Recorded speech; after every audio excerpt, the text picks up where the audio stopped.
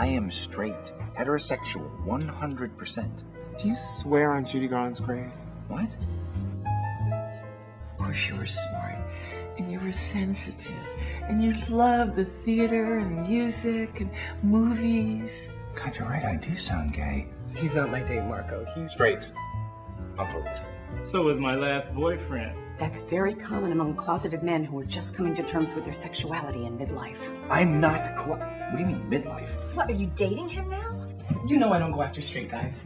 Mm-hmm. You're not gonna make me listen to Barbra Streisand, are you? I can't believe you just said that. I'm not gay. It makes no difference to me. Some of the best sex I've ever had has been with gay men.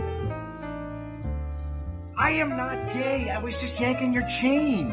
Look at those light bulbs. That's a gay light bulb. The sconces?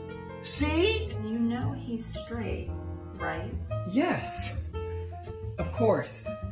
Totally.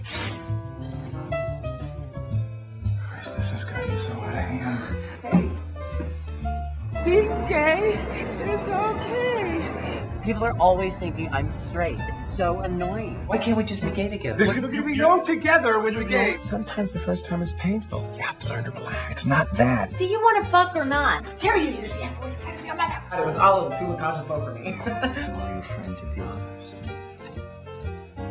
No, he's nothing to me. Don't bullshit me. Judy Garland's grave, my ass. This is unbelievable. Doesn't anyone around here have anything better to do than talk about my personal life?